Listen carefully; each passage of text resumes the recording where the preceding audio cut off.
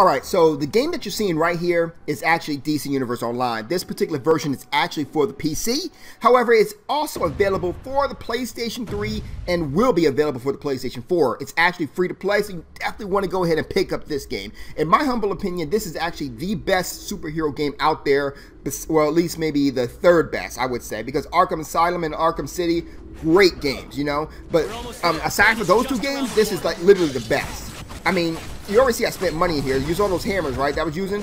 Yeah, you got to spend dough in here in order to get those hammers. But nonetheless, it's like when you, there's a couple of, well, not a couple, but there's like another Green Lantern game out there. This is way better than that. You know, there's a Superman game out there. This is way better than that. So, I mean, it really is. I mean, not Batman, you know, not the Batman game, but you get what I'm saying. Anyway, though, what I do want to talk about is two things. Number one, EverQuest 3. Number two is SOE. Now, SOE stands for Sony Online Entertainment.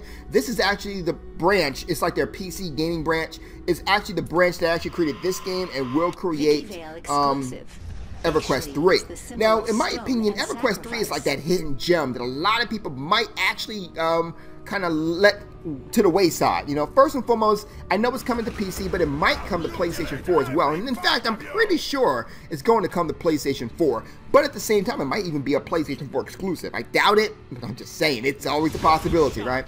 But anyway, now, this particular gameplay right here, just letting you know right here, is a total fail, in my opinion. You know, as long as I've been playing this game, I'm talking about I've been a beta tester for this game, I did a lot of mistakes in this game, this part of the game, that I really shouldn't have. For example, as you see right there, my power is actually running low really fast there. And what I should have done is I should have been fighting him in controller mode. Now, controller mode is better used when you're in a party, but in order to go ahead and what controller mode would do is, for my particular character, it would let me heal my power more and do less damage. So I would hit him in controller mode, doing less damage, but get my powers, you know, healed back up there. Then I can switch back to damage mode and start whooping his ass again. Unfortunately, I didn't do that, you know, like I said, failed. But anyway, the thing about EverQuest 3, first and foremost, it's going to be a free-to-play game. Free-to-play all through. Now, that's great. Now, if you guys have ever taken a look at EverQuest 2, the way they got things going there is fan-freaking-tastic. It's actually, it's free-to-play, and then you got plenty of things within the marketplace that you're going to want to spend your money on. You know, and I mean, a lot of great things in there too. And not to mention, if you actually decide to go ahead and play the what is it, like the $15 a month, which most likely it will be, or maybe it's more, I don't know. But if you do decide to do that, which is an option to do that, but if you decide to do that, then you're great, and it will actually go ahead and give you everything that you want for free, give you an additional 500 credit, so you can spend it on whatever you want in there. And then aside from that, you get extra features and things of that nature. So it's like one of those games, I'm talking about extra features outside of the free-to-play model too. So it's like one of those games that really do, you know, thank you for, you know, purchasing, you know, thank you for subscribing to them. You know, not a lot of games out there really do that anymore.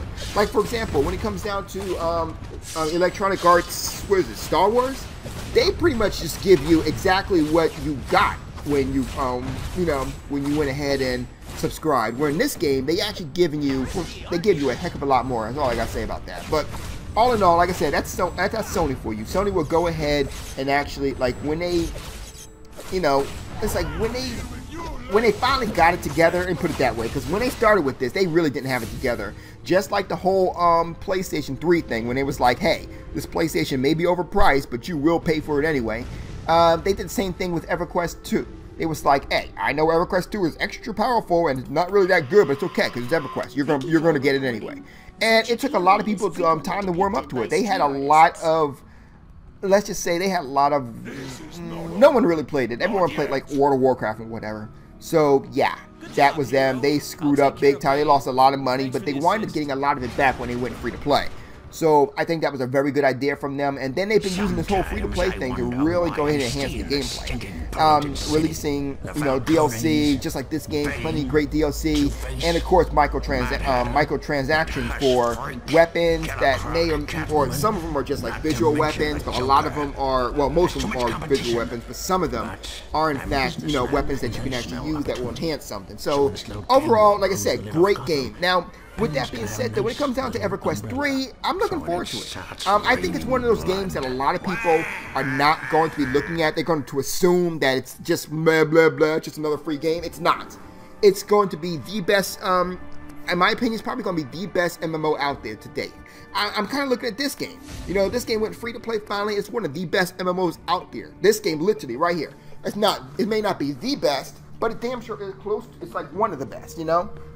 So Sony really learned their lesson regarding what they've done and all that. And so with that, my faith has returned back in Sony. You know, it really has. I'm not just talking about the SOE PC branch too. When it comes down to PlayStation, I've actually started liking the PlayStation a hell of a lot more once Sony got their ass out the clouds. You know what I mean? You gotta admit, they were there. When PlayStation 3 first launched, they were there, but they got a hell of a lot better. You know, can't deny that. Anyway, so my question is this though. How many of you will go ahead and purchase, well, will go ahead and give EverQuest 3 a try? I think anyone who actually owns a PlayStation 4 should go ahead and download it. It's free. What do you got to lose? You know, what do you got to lose? It's free. Go ahead and give it a try. And I definitely support Sony with this particular game. And there, like I said before, the reason why is because I'm a big fan of EverQuest. That is the one particular thing. But I think that Sony really has something going on here regarding this whole free-to-play stature. You know, which a lot of people this day and age are trying to copy. You know, using it to kind of like a, I wouldn't say copy, more like a, how to say, inspiration. You know, Guild Wars 2, great game. You know, it's one of the best MMOs out there. You know, and a lot of even though they did the free-to-play thing to start with, honestly, you know, it wasn't until other people like Sony started doing free-to-play that they actually changed up their free-to-play models. You know. Remember, their original free-to-play models was pretty much free-to-play, and that's it.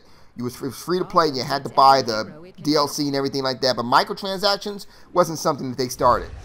You know, it's a shame, really. They kind of should have. But anyway, that's it for now. So let me ask you guys something. Are you going to go ahead and give EverQuest 3 a try?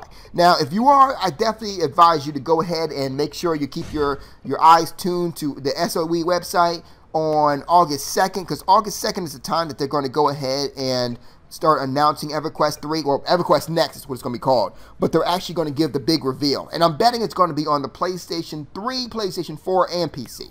You know, maybe not the PlayStation 3, but I'm hoping the PlayStation 3. Anyway, that's it for now. Rate, comment, subscribe. You guys know the deal. You guys have a good night. I'm out.